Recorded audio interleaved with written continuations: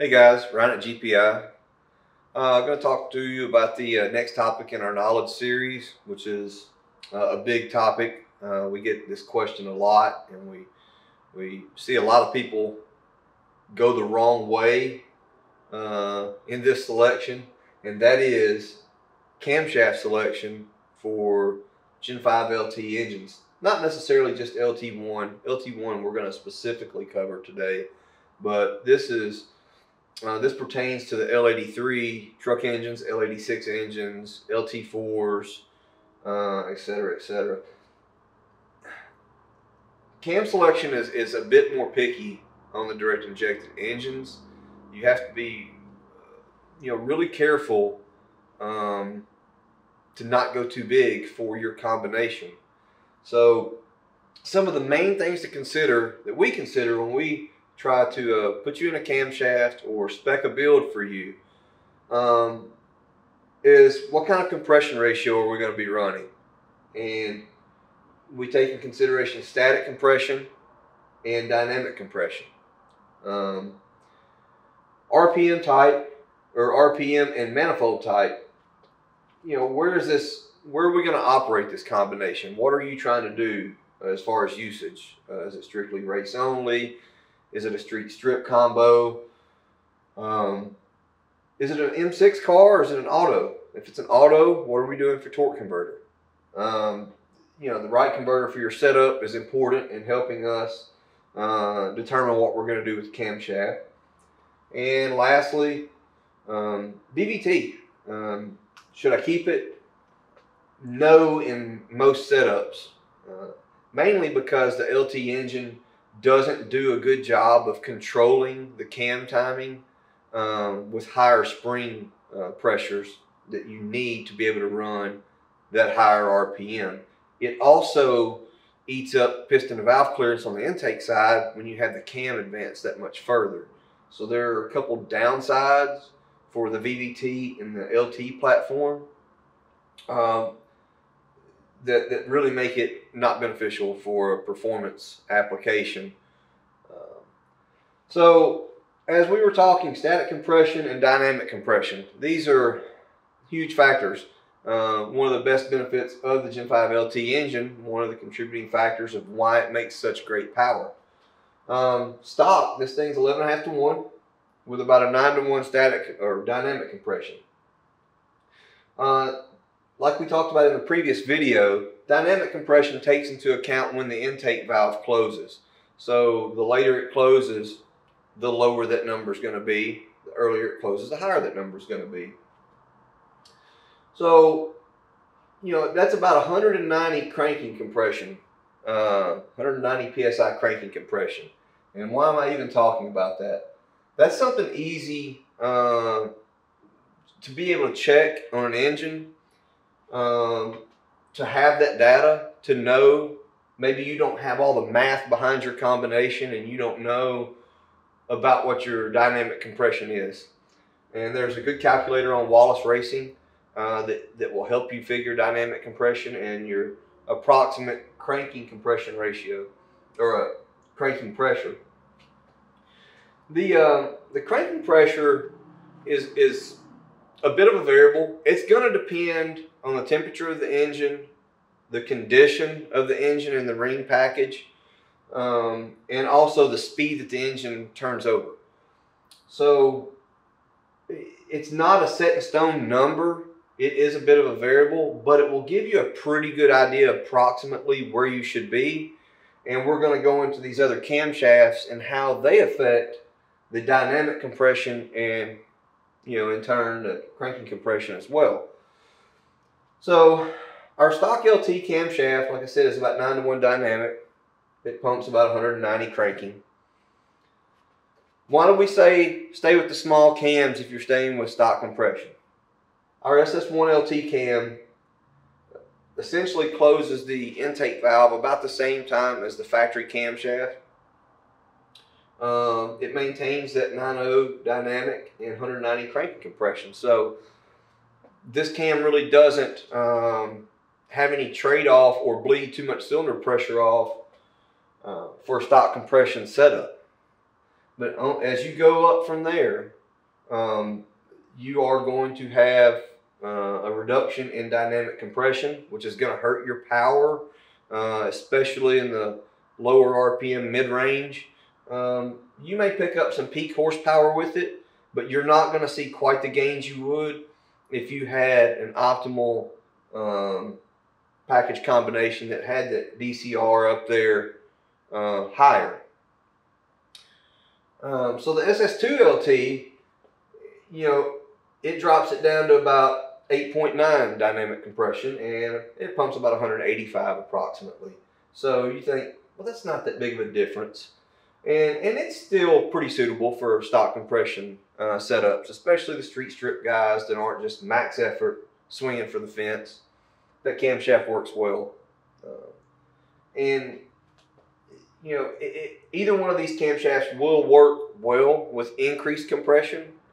And we're going to get into that here a little bit more in a bit.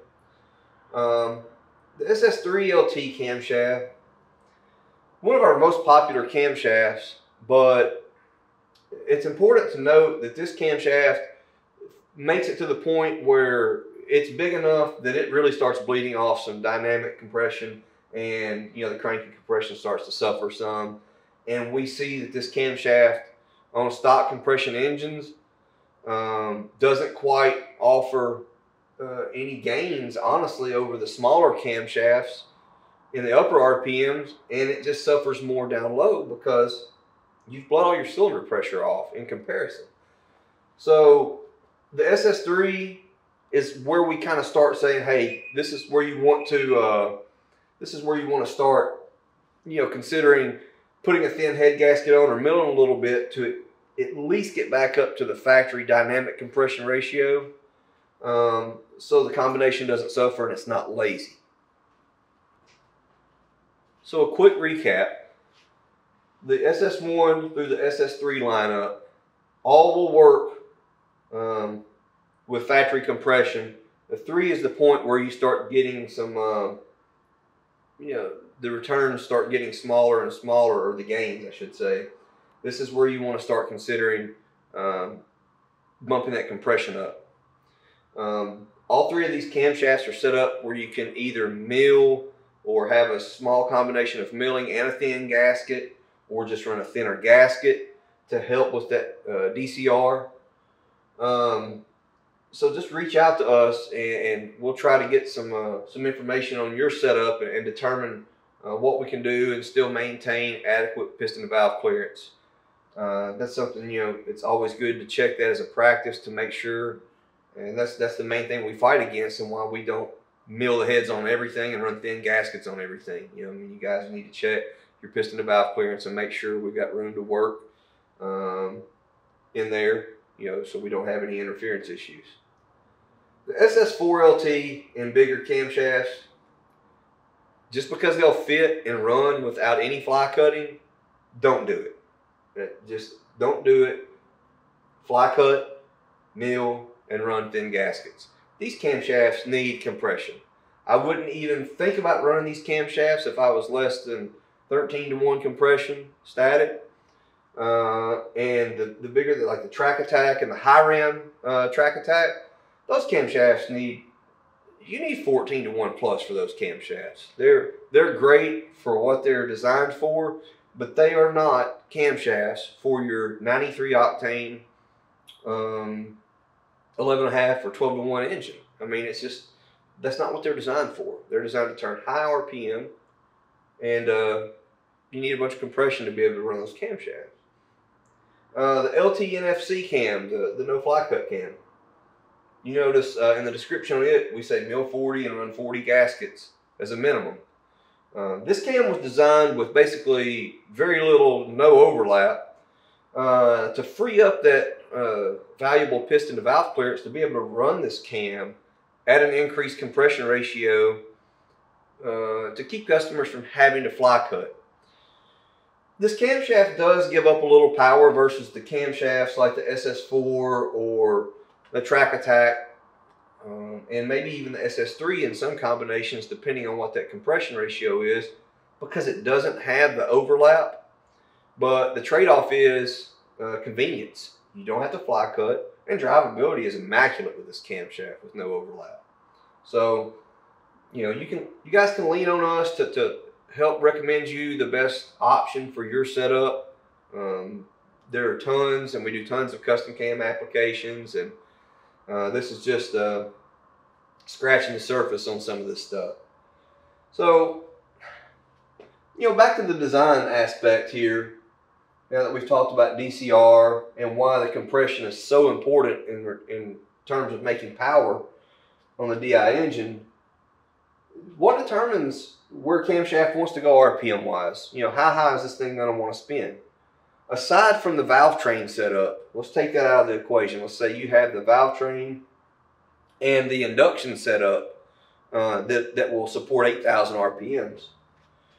You can't take a camshaft like an SS1 and expect to make peak power at 7,500 RPMs. The intake valve closes too early.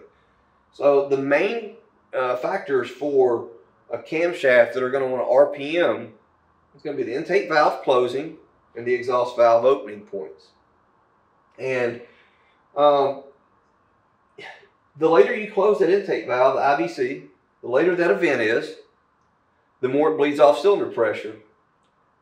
But the more it's going to want to RPM, and it's a necessity. You know, you have to close the valve later. So we combat that by putting more static compression ratio in there. If we bleed our DCR down to 8.7, we're going to have to bump that static up to get that up to where we want it. And this will give you some guidelines kind of on our more aggressive setups, what we like. Most of our track attack and high rim camshaft applications, we're running, even on stop bottom end stuff, in between 14 and 15 to 1 static compression. On E85, of course, mostly. We have tried Q16 and some race fuels on a few of them, but the E85 seems to be a bit better on the DI engine. This usually equates with these camshafts to about 10.4 to 10.5 dynamic compression, and these things pump really anywhere between 220 and 240 cranking compression. The high rim track attack cam, like it's in Brandon Hill and Corey West Blue Car, those things are 14.5 to 1 range and 10.4 dynamic. They pump about 230 to give you a reference. Pump gas wise on the DI engine, you can get up there around 9.5, close to 10 to 1 dynamic on pump gas, 93 octane pump gas. But your tuning window really starts tightening up there. They're going to be more sensitive to ignition timing. So you really have to be careful as you start pushing that static compression up to get that dynamic up around 10 to 1 range on pump gas is what I would say. And I'm not saying you can't go beyond that. You can. It's just going to take some careful consideration and some good tuning to make it work well. The E85 and race fuel stuff, you can get that stuff, you can crank it on up there, 10 plus. I will say, we have tried some stuff here on some builds. I've had some stuff in the 250 to 260 range cranking compression. And when in a race only application where the engine's always cool, it never sees more than 150, 160 degrees, it works okay. But in a street driven application, even on E85 or C85 or 1 ethanol, nice barrel E85, it's too much compression and you're right on the edge of detonation at light throttle, higher load areas at light throttle, low RPM, where you don't have that wide open throttle fuel enrichment. The engines don't seem to like that low RPM when you get them up around the 10.6, 10.7 dynamic range up there, 250, 260 cranking.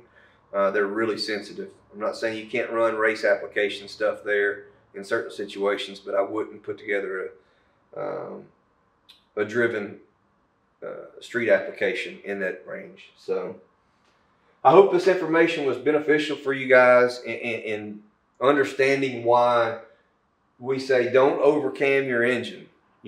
If you want to put all the camshaft in it, that's cool. Let's put all the converter and all the compression in it, and it's going to be mean.